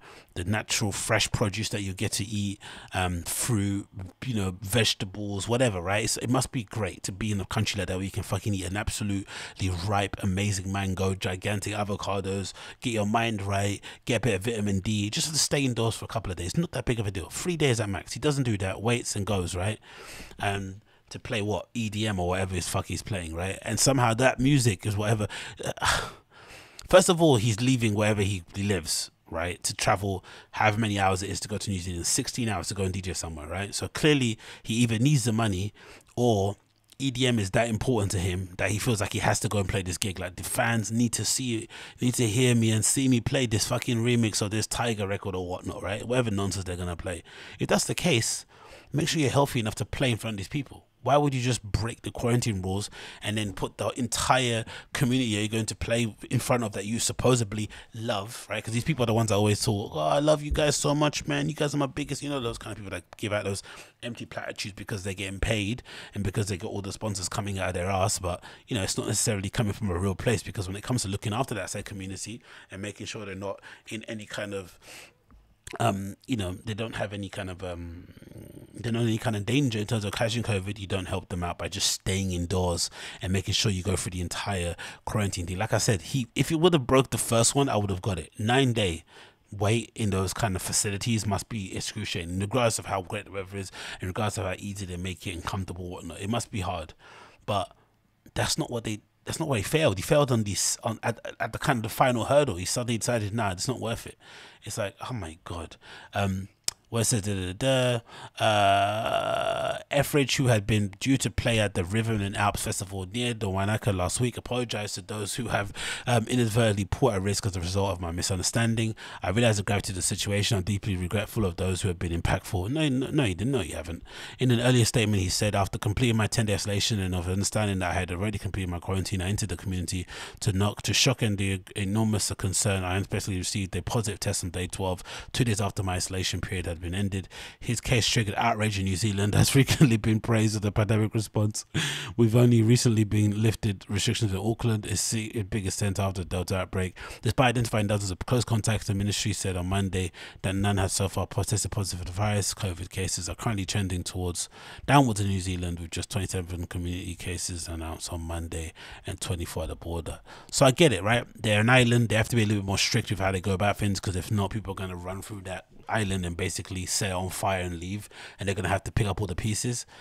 But again, a DJ traveling 16 hours or so, however thousands of miles that is, to go and DJ in New Zealand, and then to decide to break the quarantine rules is just peak business techno, delusions of grandeur, entitlement, unwillingness to be self-aware or to kind of like operate in a world that everyone else is operating on, that teachers have been going through. Honestly, like it seems like so far what we've seen COVID has broken the brains of stand-up comedians who generally do think that they're entitled to be able to perform for people despite the world being on fire. They did everything in their power to perform. If it was in a garage or top of a car park, for them there was no such thing as a time off. There was no such thing as a break. It didn't exist. It's too long, however long it was. You got certain people bragging about the fact that they were able to go and tour different places during the pandemic, which is fucking crazy to think of, because most of these people don't, most people don't care about what they're doing anyway. For them to expect people to actually care during the pandemic is insane. And the same thing happened with DJs. DJs for some reason, like, again, think of all the musicians in the music industry. Think of everyone that works within the music industry who claims a salary, who basically, maybe salary is dependent on people going to shows. Think of bands, right? Bands can't play live streams, right? It doesn't necessarily work the same as a DJ. You've got to still get a studio, it's cost a lot of money, you've got transport equipment. But DJ can basically travel solo everywhere and plug and play in most places. But for whatever reason, DJs felt like they had more of a right to claim a career and to rescue it or to fight for it or to play, despite the world being on fire. Then bans it, and they continue to do so. Some of them decided to move, temporarily to different countries where the rules were a bit more lax, just so they can go and play. I saw people going to fucking Tanzania and shit, like lighting that country up on fire. Colombia, Mexico, Brazil, like regardless of what was going, any country that was loose and lax with their rules of COVID or had leadership that probably was a little bit anti-vaxxery, all right, they suddenly run towards. And most of these guys also, let's say the irony of this, most of them are also vaccinated, because of the countries that they were from probably required them to do so. But then they went there, lit the country on fire, let people organize in big groups, and then just left with no regard. But this one is just heinous. The lad already completed the hardest part of the fucking isolation. Just stay in your fucking room, play a bit of whatever, and then leave. Do you know what I mean? It's not that big of a deal. but you know, the EDM vibes were just calling. It was too much for him to stay, and then he just continued moving on. And you know, essentially, you know, inadvertently he could have led to the deaths of thousands of people. Oh mate, just because he went to press Q and pause on a couple of tunes here and there, like these people are absolutely insane, man. Legitimately, I think some guy I follow on social media made an article. I need to read it. Basically saying let's end DJ idolatry, and I think I have to agree with the whole with what is kind of titled as. Do you know what I mean? I'm not sure what the contents of the essay is, but DJ idolatry definitely needs to end, because these fucking guys and girls, man, like they've been fucking horrible to follow during social media during the pandemic. Don't get me wrong, I didn't follow most of them anyway, but just to hear and see what they're talking about second to third hand has been truly embarrassing and extremely cringe to kind of witness with my bare eyes. I'm not going to lie. I'm not going to lie. What else we want to talk about here? We move on. That one.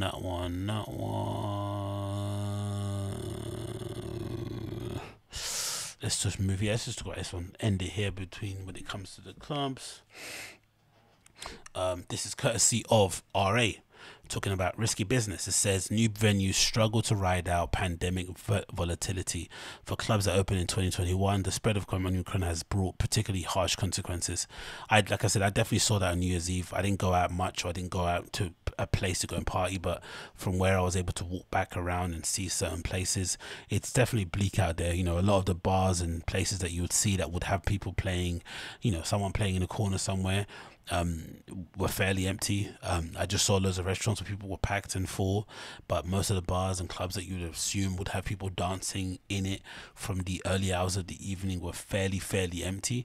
So I can only imagine what new clubs who've just sprung up with no big reputation, maybe no big bookings, because again, most of the bigger DJs who are foreign aren't able to come into the country, especially with Brexit and stuff. I don't know. It throws up loads of different issues. So I'd imagine it must be one of the most tumultuous times ever. Probably similar to a restaurant too. Even restaurants, I think, seem like they've been able to weather the storm more. But these sort of venues at clubs are really suffering. I think, again, the idea that clubs are meant to be super spreader locations probably doesn't necessarily help with people deciding to go. And like I mentioned a few times on here, I just think in general, as a clubbing sort of a community, we kind of overlooked and underestimated how much normie kind of punters contributed to the overall landscape of the club space, right?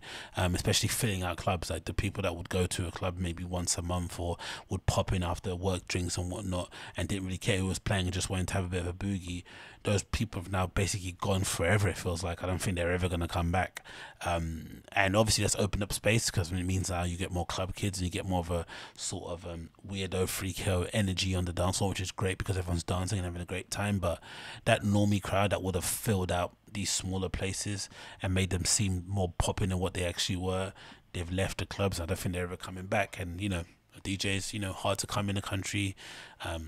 There's never been a culture nowadays, nothing in dance music of like pushing or building up younger, under discovered or up and coming people to play anyway. So now you're having to rely on trying to having to rely on people you've never really backed in the first place in an industry, in a scene where people just want to book the biggest names. You're going to obviously be led in a kind of tricky position in it. But anyway, let's continue with this article. It says the following. It says, in the past 6 months, opening of a new club around the world has installed a sense of recovery to the industry brought to its knees by the pandemic. The optimism has now soured. At the close of 2020, entrepreneurs preparing to launch nightlife venues had no choice but to patiently postpone their plans. Buoyed by the hope that the vaccine rollouts would reignite the entertainment sector, many finally bit the bullet this year. Among the new entrants were Kiev's Arsenal 12. That's a fucking interesting name, isn't it? Arsenal 22, sorry, is that what it's called, right? 22, yeah, 10, yeah.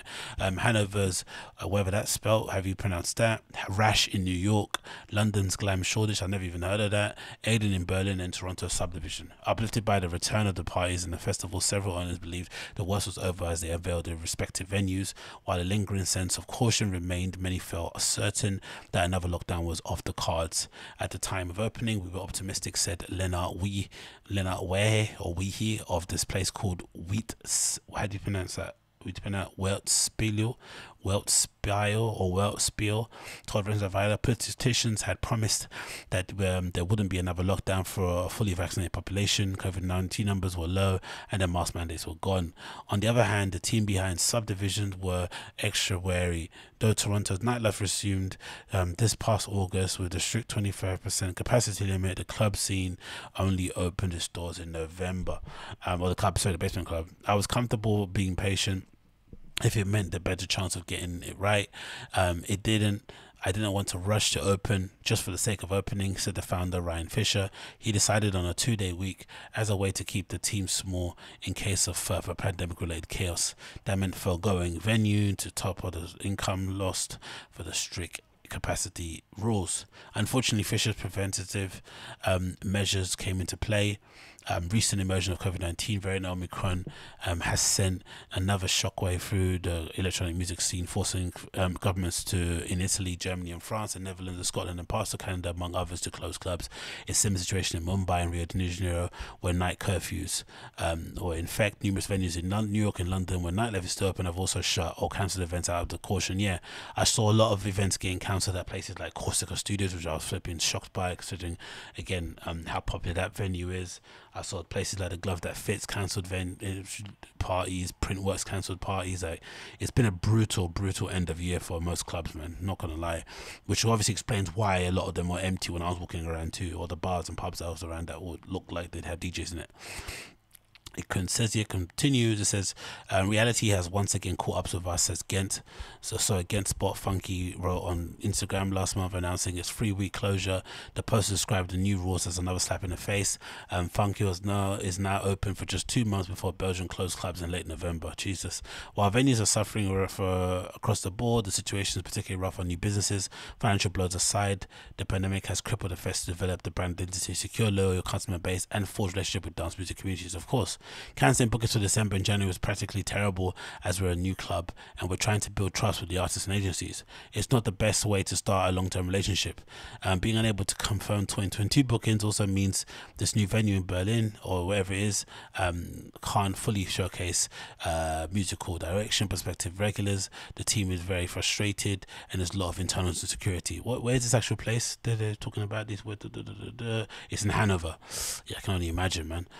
When the time to reopen finally comes, new venues could find themselves in an even more precarious situation. The lack of a reliable crowd, as Fisher said, has a spillover effect. It's tough to start out at the emergency talent because priority number one is selling tickets. Of course, it's hard. See, this is what somebody on the club, I told you before, man. This point, man, I've been reading this. I know this stuff in my bones. Said it's tough to start out as an emerging talent because priority number one is selling tickets. Venues have a high rent and finances dictate who they book.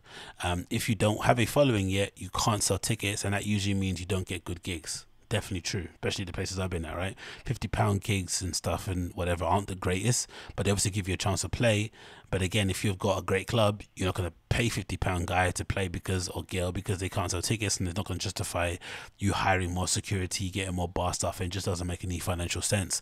And also, in general, most clubs in Europe, especially the big ones or big markets, they don't have any sort of residency program anyway. They don't have any sort of residency approach to how they put on their events. It's all big people playing, and then they supplement the warm-up acts with residents who they don't announce. So now that the shift is kind of come now, where people kind of don't care about the names because they're not coming anyway and just want to go out and support who they don't support, you can't then push those guys because you haven't got the infrastructure or the processes or the way of doing it that would push them adequately. You know what I mean? So some clubs are having to pivot, or some clubs just have to just give up entirely. So they've kind of made a rod for their own back in some way, shape or form. But also, it's just the industry that we're in at the moment. It seems like more people, again, because they vote with their tickets, they vote with their money, they vote with their wallets, they vote with their feet. They prefer to go to places where it's going to be a stacked lineup from top to bottom than go somewhere with emerging acts in most markets. Not all, but most markets. So I continue here. With the pandemic increasing general expenses and squeezing supply chains, nascent establishments are also unable to pass on the high operating costs to the customer. It says, quote, as new businesses, we're forced to be realistic about where we are in the ecosystem, said Fisher. We need to attract our audience and gain attention. We can't price them ourselves out of doing that. So we have to stay focused on putting in the time and effort into creating a really nice experience for people, even while losing money doing it. It's a nice slow play, an unfortunate one, but that's the hand that we have been dealt with COVID-19. Adding to the list of worries is the challenge of sourcing experienced employees, given the roller coaster ride of regulations over the past 2 years. Countless nightlife workers across the globe have switched industries. A labor crunch has increased the price of existing personnel. It's really anxious for when we can reopen, that there'll be even a smaller pool of workers willing to take the risk of being unemployed again. Bouncers were particularly hard to find when we reopened. We had to get people in from Berlin on the weekends, from a different city altogether. And that again shows, man, it's like, of course, it's going to be, part of it's going to be the fact that people are just willing now to claim money for benefits and state government supplies and use the time that they will be working to do the thing they actually enjoy doing, pursuing a side project, pursuing a hobby, whatever it may be. And of course, what they said here is a good point, that if you are going to return back into the nightlife industry, every time you keep going back, you run the risk that you might be out of money within the next month, because they might turn it off, shut down your entire industry, and you're unable to kind of pay your way forward in life, which obviously isn't a great way to go about things. So why would you drop what you're currently doing for something that's quite volatile as clubbing is as at the moment? And for whatever reason, the perception of clubbing hasn't changed, despite the cases in most places, in most cities around the world.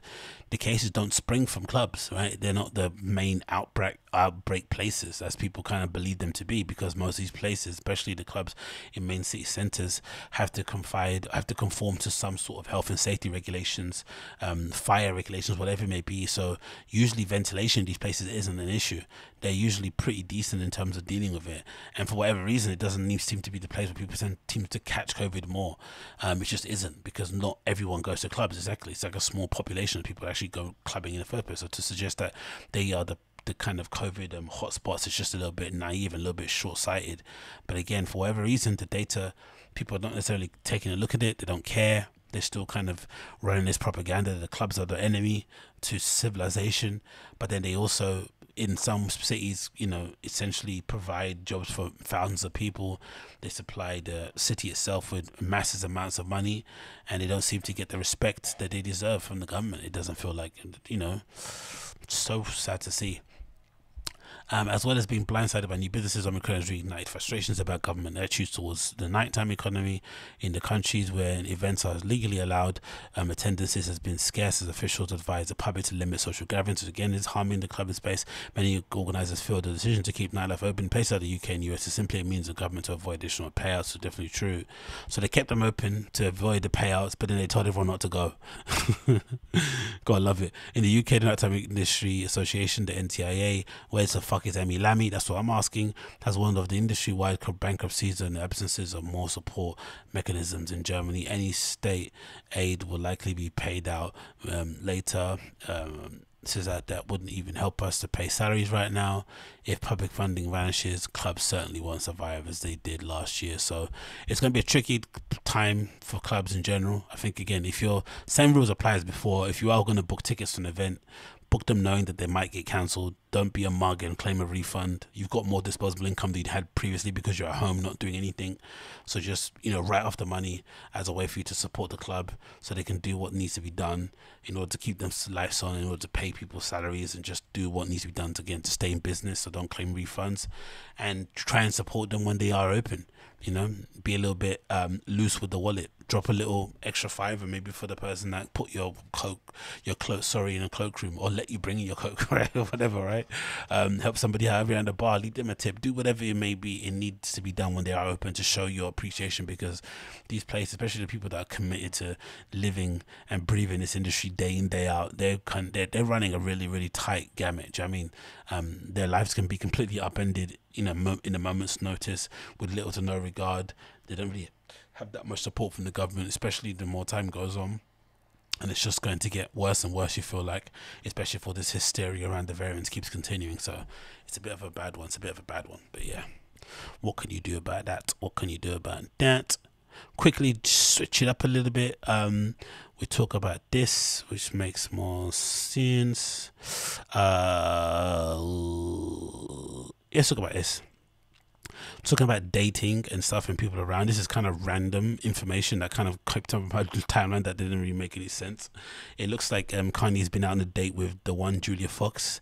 I wonder if it's he just recently stumbled across what's it called? Fucking hell. What's that movie called? Something Uncut Gems, isn't it? What's the movie, right? That she's in. Everyone kind of got giddy over because they saw her waddling down the street with her massive badunkadunk. But maybe he saw that and then kind of put in a good word. But I'm curious to find out how they even know each other. That's definitely something to figure out. That'd be a good story, especially if they end up dating long term. Maybe they can kind of let us know how they ended up actually hooking up in that sense, in terms of being familiar. Funny because I think, if I'm not mistaken, a few weeks ago Julia Fox was on social media posting screenshots of her basically blasting her baby daddy and saying how bad of a father he was and whatnot. I don't know if they're married or I don't know, whatever.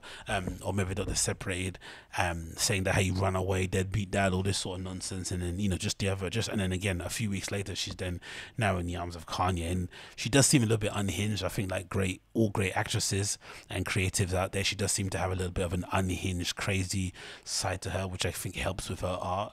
But you have to kind of wonder the wisdom, if you're Kanye West, to kind of stumble out of one relationship where you think you were driven crazy by the family with the Kardashians and Kim, and then stumble into the arms of somebody that's clearly going through their own issues with their small family that they're just starting. It just doesn't seem like the most comfortable place to be. But then you think about it, you think to yourself, maybe Kanye does enjoy just sitting in a lap of chaos. He does enjoy living his life on the edge somewhat, and there is no such thing as a perfect situation in life. And if somebody comes around that you feel like you're attracted to, that you like, you kind of ticks all your boxes, then why not go with the flow in it? Let's see what happens. Interested to see what happens if they do date in long time, because no one sees Julia Fox as like a style icon. She looks a bit, even though she's got a banging bod, she does look a bit basic. So be interested to see if they do end up dating long term, if he decides to give her the Balenciaga Demna makeover, or she gets something else going forward, and what that ends up looking like. Because Kanye has a tendency to want to dress the ladies that he's kind of with, which has led people to speculate maybe he might just be the gay best friend. I don't know, but I doubt it. But still interesting, isn't it? Very, very interesting link up. I don't think I would have ever really seen this happen. It's again courtesy of TMZ. There's pictures of them arriving outside of a restaurant called Carbone in Miami. He was out there on a real YOLO kind of affair, sitting in the restaurant with his jacket on, ordering food, talking, having a look at him giddy, right? So after all the kind of public declarations he made about wanting Kim back, it looks like he's finally given it up, because Pete Davidson, I guess, is piping that down in the best way possible. And now he's kind of let loose and decided to go to Miami and party up with French Montana and sit around with Julia Fox having a good time in it. So yeah, interesting developments. Again, I got nothing more to say about that, just in terms of interesting development of people walking into chaos from one rocky relationship to another. Again, mostly because of the baggage they're coming in with. Maybe there's some sort of kinship you can kind of find with each other when you're going through a pretty tumultuous time in your life in general. But I would love to know how they met each other. I really would. Like, what sparked the interest? I'm assuming, again, Kanye, like most guys, saw her Uncut Gems, was like, whoa, who's that? Googled, found out, and then maybe put in a good word. Or maybe Julia Fox has been a fan of him in general, and these celebrities end up kind of crossing paths in the most random places, because there's not a lot of places that they can go and not get bothered, so they tend to kind of flock around the similar sort of places. Maybe, who knows? Maybe it's an art thing, maybe it's a New York thing, I don't know. Interesting to see regardless. And another one of Kanye's interesting kind of affairs in that regard. And then moving on from that, we've got another bit of news, which again I want to just find out more so from the ladies who kind of listen to the show, or maybe people who are more plugged into whatever, psychology or whatnot, or relationships or whatnot. I'm just curious about all this stuff. So this is courtesy of TMZ. It says, Tristan Thompson, I had a baby boy with a Houston woman, apologized to Khloe Kardashian for heartache and humiliation, right? So I think a few weeks ago, some woman came out and basically alleged that she had a baby that was fathered by this guy who's obviously in relationship with Khloe Kardashian, who was also involved in that nonsense with Jordan Woods and whatnot, and Kylie Jenner. I don't know. No, loads of stuff happened. I don't know the intricacies of it, but whatever it may be, it seemed like, you know, he publicly embarrassed his girl, who happened to be Khloe. She ended up taking him back. People still kind of, you know, there were still rumors going around that he was still going around creeping, doing what he wanted to do. He obviously tried to play the family role, moved in, playing daddy, doing all that good stuff, and, you know, things continued. And it seemed like things have basically moved on, but now this lady comes out of nowhere and says, hey, this baby's yours. And she basically came out with receipts and shared a screenshot of a Snapchat conversation that made him look pretty, you know, pretty awful as a human, because he basically was breaking down the laws of different states in terms of what rights she would get in terms of support and whatnot, and basically saying he wouldn't have to do with the baby. It was just a one-night fling. She basically argued against it and said they hooked up a few times, you know, standard protocol with people that are scumbags. Cool, safe, whatever. It didn't seem like we got any word from Khloe Kardashian in terms of what's going on there. She hasn't really spoken about it in terms of the issue, or come out and said anything again, which is quite ironic as well, considering how forthright she was about defending this guy. Because, you know, especially when you consider how much of a piece of shit he seems to be like. But that aside, I'm just wondering in general, for the women out there that, you know, listen to this podcast, I'm sure there's not a lot of them that do, but for the ones that do, what is it about women who want to start families with guys who clearly aren't the best option to start a family with? Now, I'm not saying the guy is not attractive. I'm sure women will find him attractive. I'm not saying that he, you know, might not be the best in the sack. I'm sure women would love to sleep with a basketball player. I'm sure they would. But it does seem like, whatever, from what we know of the Kardashians, and especially most of the women in that family, they do seem to enjoy having monogamous relationships with men where they can have families with them. They like to purport or to push out this image of them being family women, right? Or being mums and maternal figures in some way, shape or form. But they want to be married, they want to be in relationships. They don't like to just be dating random people. They want to be with someone for a long time. So if that's the case, why would you think a guy that clearly has left a trail of broken and, you know, broken hearts, broken women from all around the world, right, in his wake, would be the perfect person to start a family with? I don't really understand that, and I don't see why. Again, it's not just his fault, because as piece of shit he is, he can only attract what he can attract. He can only attract what's attracted to him. So there's clearly something about guys like this who clearly aren't the best, you know, again, option for somebody that wants to start a family. That stable women, again, this is mostly a Khloe Kardashian thing, which is, again, I don't understand it at all, because, you know, she's a fairly rich woman on her own, even without the family's finances. You know, probably more famous than him. I would assume so too, because I'd assume, you know, no one knew who this guy was before he started dating Khloe in the first place. So you'd imagine she doesn't really need for much, not really wanting for much. So to put yourself in a position where you're basically getting publicly embarrassed by a guy that doesn't necessarily play that much basketball, isn't that good, isn't that famous, is quite embarrassing, isn't it? It's quite embarrassing. And I just don't know what women see in guys like this. I really don't. And I think they have to take some responsibility for the situations they get themselves into, because I just don't necessarily think a guy like this wakes up and decides to be a dog. I think if you're this kind of dude that has different families all over the place, and you're impregnating people and running away and shit, and, you know, whatever, right, all the stuff that you're doing, I don't think you just wake up and be that guy. You're probably that guy from minute one. Again, it could be family influences, trauma, I don't know, I don't care.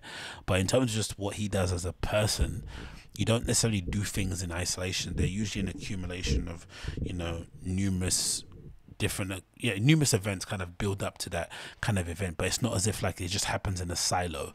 So if that's the case, why would you continually go for someone like this? It just doesn't make any sense. I don't understand it. I've never have. I just think it's really, really bizarre. But I think maybe it's the thing that women have in their head where they think they're going to fix a guy or something. I don't know. But surely there are better options you can fix. Surely somebody that's got like financial problems, or has got debt, or maybe went to a prison for a flipping traffic violation or something, that might be someone who could worthy of fixing. But a guy that's kind of running wide and loose, slamming things with no condom, and basically running away and saying that if the woman has the kid, he's not going to supply support, and she would only get $700 or whatever he said in the flipping text, not necessarily the best guy in it, not necessarily the best dude.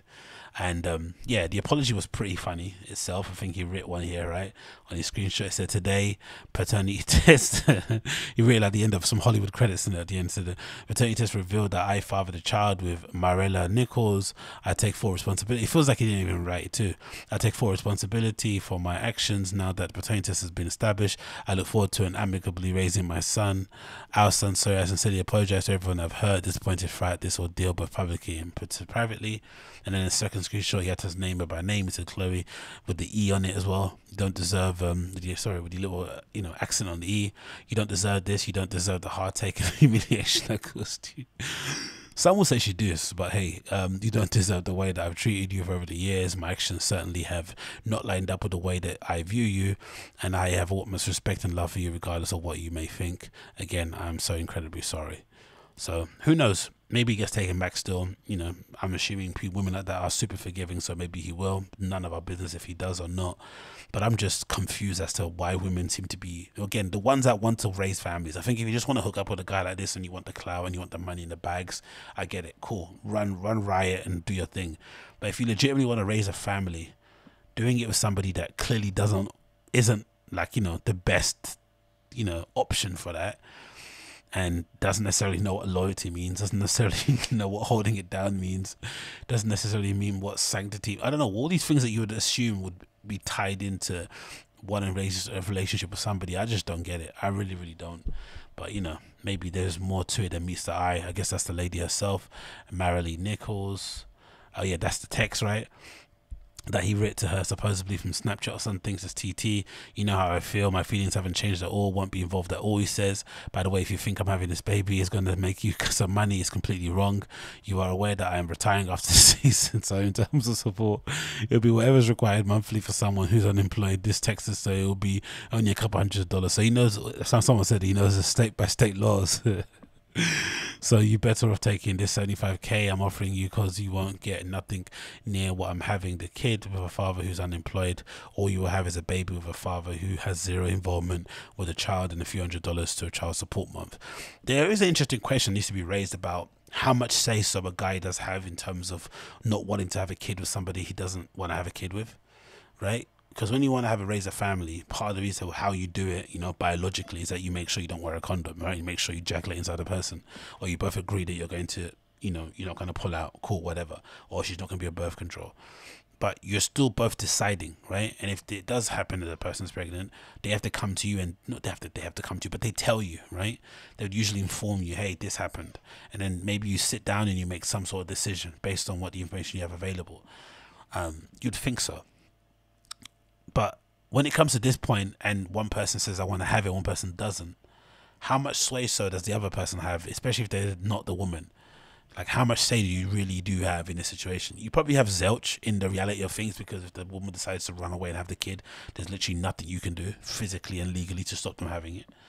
But in terms of ethics and morally and whatever it may be, if there is love or lust there and you are hooking up regularly and you are having a good time and just hanging out, it's a little bit out of order to expect that person to be okay with you having their kid under the guise that we're going to raise a family.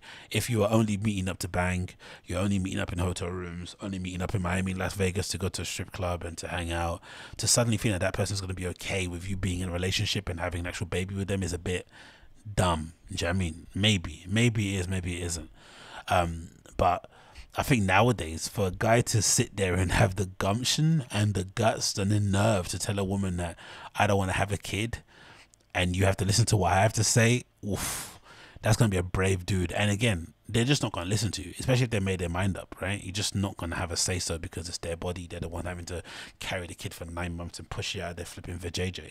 You have no right to say anything. But I don't know, man. It's part of me that thinks a little bit like, if you are just hooking up and it is just a flipping hookup session and it's not, because again, maybe it's different. She might come out and say, no, he actually gave me the illusion, or he lied and said he was going to leave her for me and we're going to start a family. Okay, cool. Then he has no leg to stand on. But if it was always kind of known that they were always just going to be strictly a hookup thing and it wasn't going to be more than that, and now suddenly you get pregnant and you see it as an opportunity to catch a lick, I don't know, man. I don't think that's fair. But again, the game is the game, though. The game is also the game. If they do catch a lick and you put yourself in that position, He didn't wear protection, and it is what it is. But I still think there needs to be some fairness in how those things are dealt with. But try and argue that point. I dare you, try and argue that point. Try and debate with a woman that, you know, if they fall pregnant, that you have, that if they fall pregnant, or if they are pregnant, that you have just as much right to tell them to terminate the pregnancy as they do to keep it. I dare you to do that, and I dare you to get a response that you like. It's never gonna happen, man. But you know, what can you do? What can you do? I'm sure they will handle it. Rich people get into rich people probably do more ratchet things than people that are broken it. It's interesting, right? All that money, all that time, all those resources, and they still get themselves in positions where they have to, you know, public statements like that, look trashy online. It's just, come on, man, you're rich. You should be a little bit more comfortable, a little bit more relaxed, a little bit less, you know, whatever. You should, innit? You should in theory, but hey, in theory is one thing, in real life is another thing. It is what it is. But yeah, that's the Agostinho Show episode number 535. Thanks again for tuning in. It's been a pleasure to have your company, as per usual. If it's your first time checking out the show via YouTube, you know what to do.